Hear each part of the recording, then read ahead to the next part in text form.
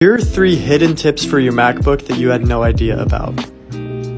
If you press the Option key while clicking on the date and time in the corner of your Mac, it automatically puts your MacBook in Do Not Disturb. If an application won't close or is crashed, you can simply right-click on the Open application and press the Option key for the Force Quit option to show up in the menu.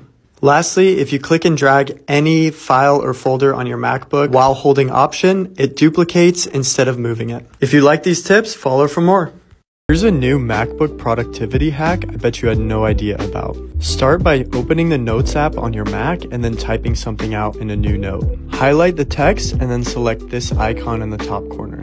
You'll see this menu pop up and you can select what you want to do with your text. Apple Intelligence will analyze the text and then decide how to rewrite your copy based on what you said. You can make your writing more professional, turn it into lists, or make it more concise. You can even summarize the text in the corner if you want. You can even access these features outside of the Notes app by copying and then right-clicking and finding Writing Tools in the menu bar. Select Writing Tools and then you're given the same options and you can edit emails to make them more professional or friendly. Try it out and let me know what you think of this new feature. Here are 4 MacBook productivity hacks I bet you had no idea about. First, swipe up on your trackpad with 4 fingers. Drag your cursor to the top, and if you have 2 full screen windows open, just drag them on top of each other to enter split screen mode.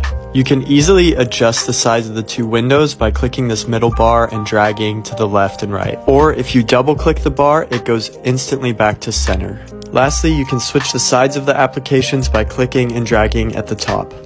Follow for more tips. You're probably using your MacBook all wrong. Here's a feature that I use every day that saves me time. Instead of opening your Launchpad and scrolling through apps to look for what you want to open like this, press Command and then Spacebar on your keyboard to open the Spotlight search. Start typing the name of the app that you want to open and then press Enter and it automatically opens for you without having to search through the list of apps. Once you get in the habit of doing this, it becomes easier and easier. Be sure to sign up for my email list with weekly MacBook tips like this to make your life easier. Here's a MacBook hack I bet you had no idea about. If you open Control Center, you can drag and drop any element from here into your menu bar for quicker access. If you press and hold Command while dragging items on your menu bar, you can reorganize them. And if you keep holding Command while dragging an item fully off the menu bar, it'll completely remove it. Here are 3 hacks I use to stay focused during my work week.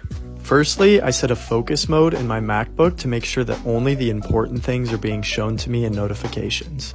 This feature's been available for a long time, but you probably haven't set it up, so give it a shot. You can hand select which apps you want to show you notifications, set a schedule for it to turn on and off, and even decide who you want notifications to come from while you're working. Next is to get rid of distractions from my cell phone. I like to put it in a different room or put it somewhere where I can't reach it. I use the Stolp phone box, which is designed specifically to keep my phone away from me and remove distractions. And lastly, while I'm working, it's distracting to have too many tabs open in my different browsers, so I like to close out all my tabs and start fresh. And if I ever need to go back to a previous tab, I just push Command-Shift-T and it takes me right back to all the tabs that I just closed.